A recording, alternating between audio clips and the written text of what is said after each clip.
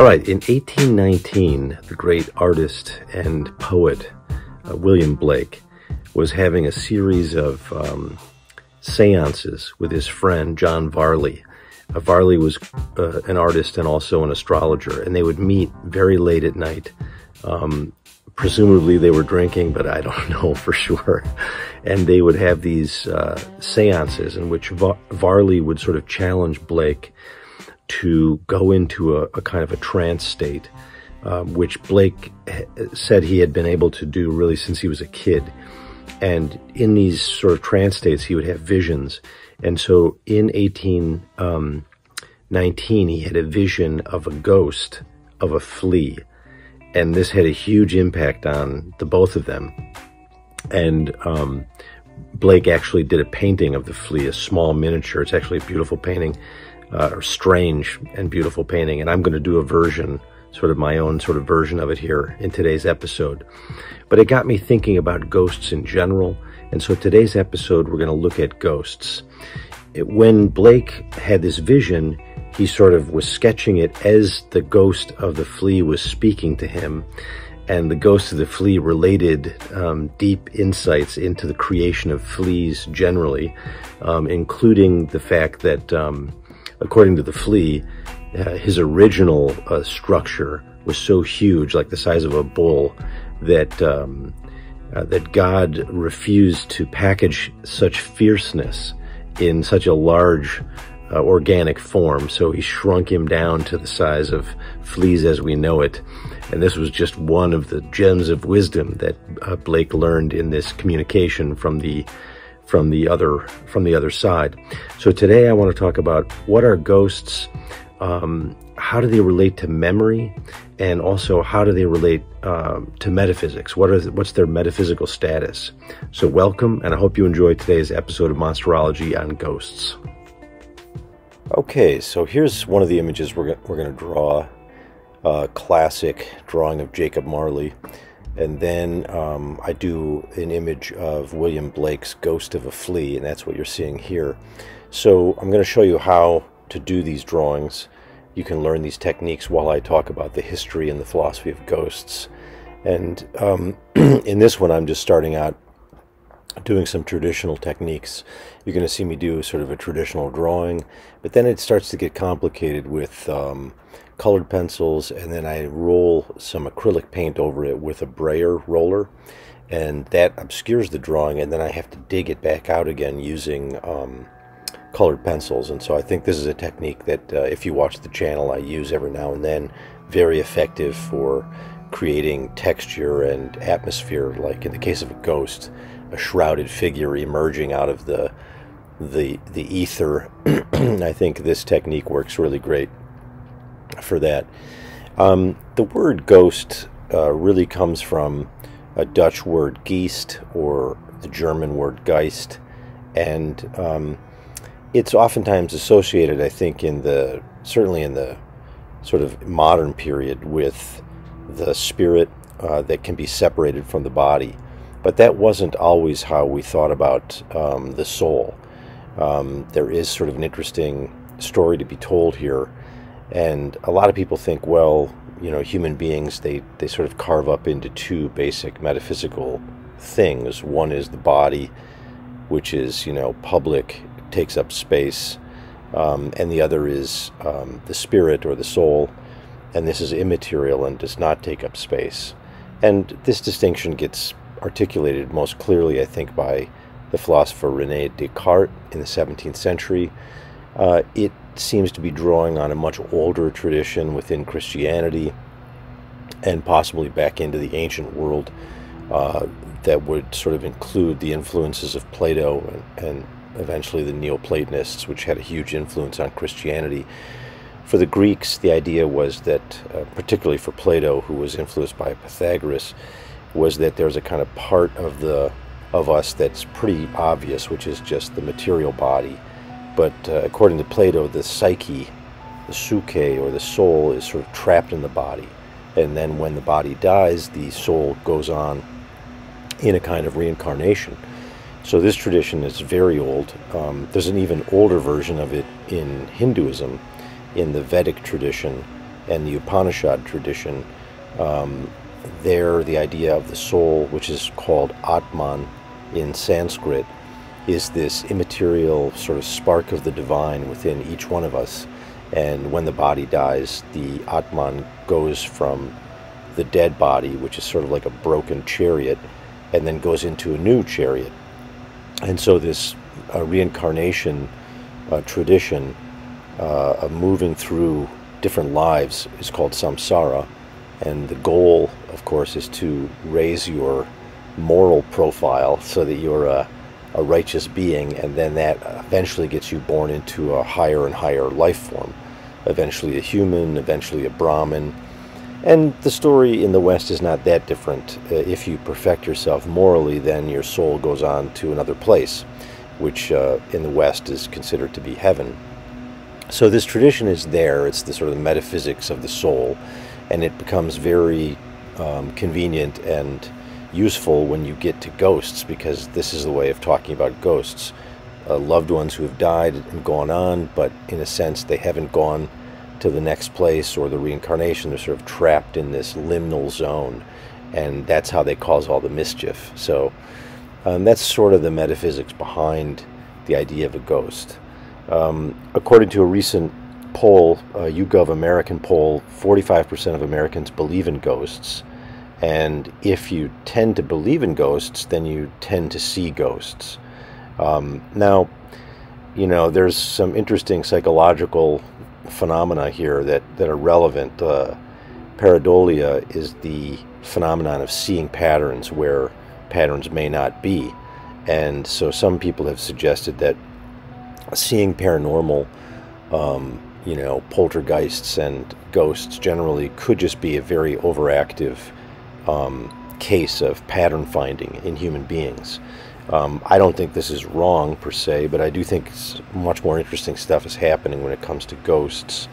I think in a way, when you see a lot of ghost stories and when you talk to people who have encountered ghosts, oftentimes it has a lot to do with something very human, which is grief. Someone you love has passed away, and you tend to see them then in dreams and in memories, and occasionally this crosses over into, you know, what could be called hallucinations. Now, I'm not ruling out the possibility of real ghosts here, metaphysical ghosts. I'm just suggesting that a fairly large portion of what qualifies as ghost sightings is probably much more in the realm of psychological anomaly.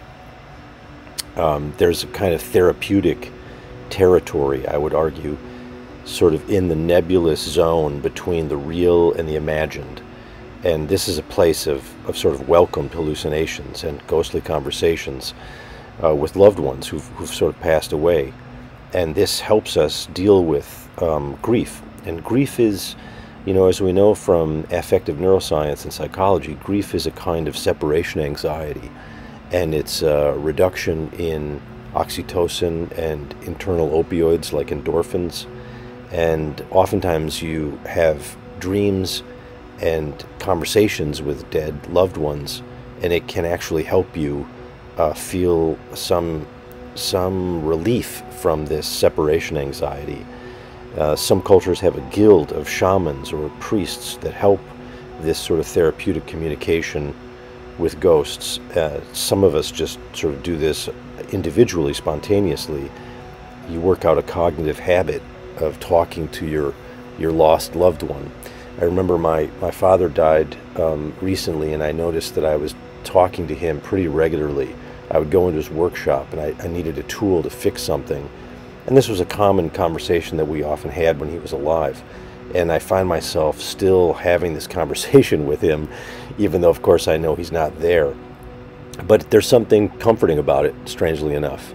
And that is, I think, a crucial element here. Of course, the skeptic basically finds this kind of laughable. And having spent a lot of time as a skeptic myself, I get it, you know. Wishful thinking does not make something so. It doesn't change reality. But it's one of the reasons why I wanted to bring in William Blake, in this story, because Blake And here I'm doing a quick portrait of William Blake. He basically recognized that there was sort of a way of living in the world that involved a lot of our own imagination. And it wasn't just living in a fantasy, but just merging the real and the imagined. Now, why is this not crazy? Because a lot of what we experience in the world, and even what we perceive, is sculpted and shaped by things like bias. Cognitive science has shown us in the recent sort of decade that cognitive bias is very powerful. It makes you, when you're hungry, you see food as bigger. When you're scared, you see, home invaders as larger. All kinds of ways in which we have bias. There can be racial, gender bias, and so on. But if you take this point more broadly to understand that your own imagination is also sculpting and shaping your perception of reality, then you realize that this could be a wonderful territory, to think about and to live in. The skeptic wants to get rid of this kind of territory, but Blake thought this was an important way of operating in the world. So he described seeing the world with sort of single vision, which he thought was science, where you're just looking for facts. And then he said there's another way of seeing the world, which is twofold vision or double vision. This involves a mix of perception and imagination. So your imagination and your values, the way you see the world as being composed of good guys and bad guys and drama, it influences. So the religious thinker is already living in this twofold vision territory.